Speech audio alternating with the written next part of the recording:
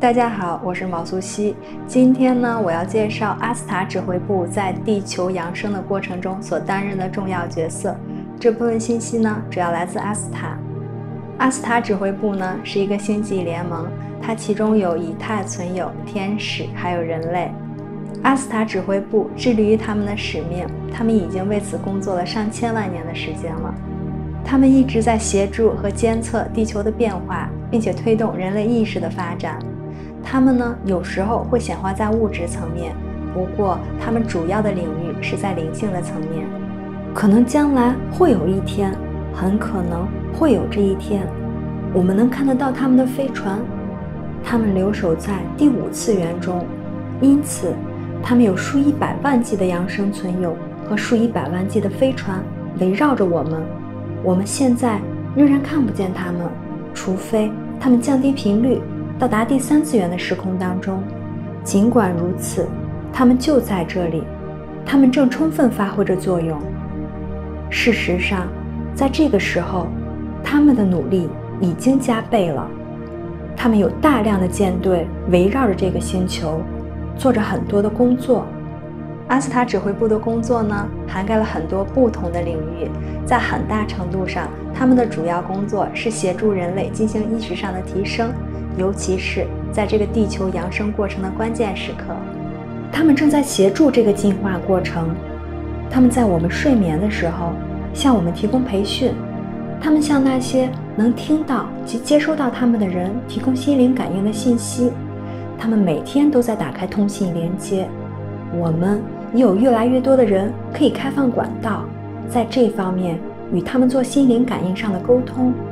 当我说他们时，我是指阿斯塔指挥部和伟大的白光兄弟会的所有扬升大师们，他们正在齐心工作。你看，每个人都在不同的专业领域当中工作，而且互相协调努力。他们是一群非常有组织的团体，他们也会有娱乐和玩耍的时间，正如我们一样。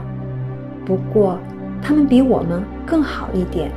因为他们有更多的自由。但与此同时，他们在他们的显化之中是相当有组织并且无可挑剔的，至少他们尝试成为这样。除了他们正在做的这些通信和传递信息工作来提升人类的意识之外呢，他们也在跟地球一起工作，以保持地球处于平衡的状态，而这些已经有一段时间了。直到最近，他们一直都在努力阻止沿着地壳断层线的活动。现在是时候让这些情况再次发生了，并且他们也正在发生。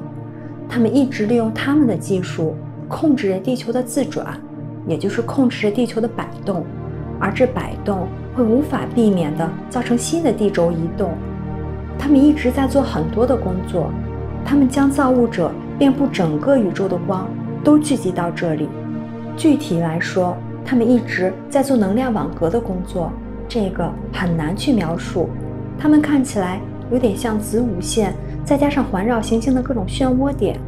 他们使用这些网格来协调、平衡、控制那些向我们世界发射出灵性之光的速度和特性。正如阿斯塔所说的，他们的工作是协调和平衡，因为我们的世界是处于不稳定的平衡状态。在这个时候，他们正竭尽所能，为我们和全人类争取更多的时间能在灵性上发展，并为这个世界正在发生的转变和扬升做好准备。关于扬升呢，我会说地球正在经历它的扬升，这是一个它不可避免的成长阶段，而它必须发生。在这个过程当中呢，地球会经历一些变化，这些变化可能是非常具有戏剧性的。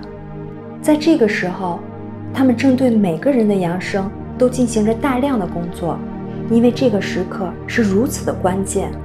他们正试图联系到尽可能多的人，特别是星际种子或者志愿者们。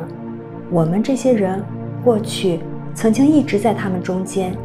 并且我们会再次返回到他们的身边。他们正在协助这个星球上在这个时候对灵性成长和意识保持开放的人们，就是所有那些心中怀着爱并感觉到他们的协助，并且愿意在潜意识中接受他们所发送信息的人们。阿斯塔也很高兴可以跟我们在一起。我们中的一些人对他来说比较陌生，至少在这种特殊的环境当中。虽然他们已经有一段时间一直在这里看着并观察我们所有的人。阿斯塔告诉我们，我们是如此的与众不同，而且我们要比地球上大多数的人都能散发出更多的光，所以这很难摆脱他们的注意力。也正因为如此，我们也很容易的与阿斯塔指挥部建立联系。不论我们躲在哪里，他们都可以很容易的找到我们。他们也能与我们分享他们的爱，分享一直在等待着我们的礼物。所以这是他们还有我们的一个伟大的庆祝时刻。你们要吸收这些信息，特别是要吸收这种正在显化中的新能量。当你这样做时，你会发现你的生活会变得越来越幸福，会有更多的喜悦和爱在你的心中，事情也开始看起来更加的正面。我们已经被许多负面的消极想法和情绪包围了许多轮回，现在他们正以他们的方式来协助我们消除那些负面的编程，不是通过把我们洗脑，而是通过用许多的爱来让我们沐浴其中，以至于把我们的内心融化。所以如果你为了保护自己而让自己的心硬化了，我可以理解你，这些都是成长过程的一部分。不过爱最终会融化我们僵硬的心。萨南达是地球扬升计划的最高统帅，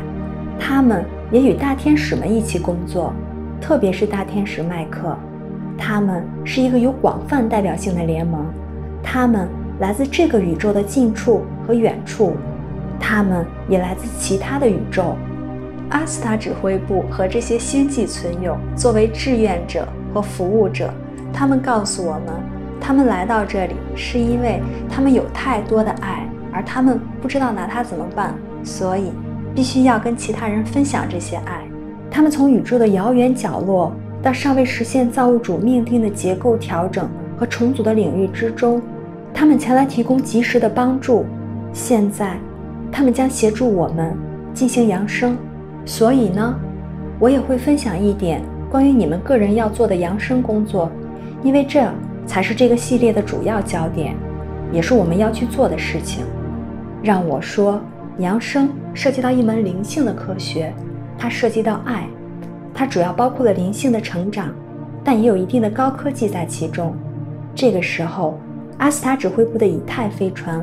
或者叫做梅尔卡巴载具，便会开始发挥作用。他们正在围绕着这个星球，他们正与我们所有的人取得联系，他们正在等待着我们的撤离和扬升。这将包括提升我们的肉体到他们的飞船上，并在那里完成我们的扬升过程。我们当中那些有意识并且可以舒服地面对外星人或者其他外星生物的人，